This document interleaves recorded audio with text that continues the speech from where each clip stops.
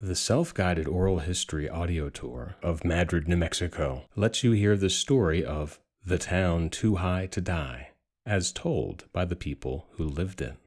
I have quite a few houses that I point out and say, this is what happened to me here. Madrid was once a coal mining boomtown, famous for its Christmas extravaganza. They had coal, and they had the capability to turn that coal into electricity. That's what they did. And Christmas was the best time to show off what you can do with electricity. This inspired Walt Disney. Walt Disney came here on 3 occasions because he was working on ideas for Disneyland. That Main Street in Disneyland is our copy of Front Street in Madrid. And secretly helped build the atomic bomb. Well, when they started up at Los Alamos, we had 2 trucks going up there every single day for 4 years. 2 trucks went up there every day, every day. Then it languished as a ghost town for decades. Yeah, you hate to see a town die and see all your friends moving away.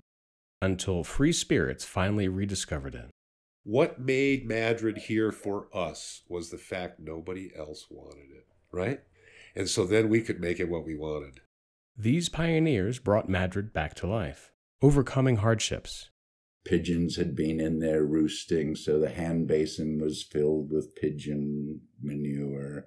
The floors were covered with pigeon manure. You couldn't open or close the doors because of all the pigeon manure. Now, Madrid is a thriving, artistic village. We are a lot of stubborn individuals, yet we all pull together for the community.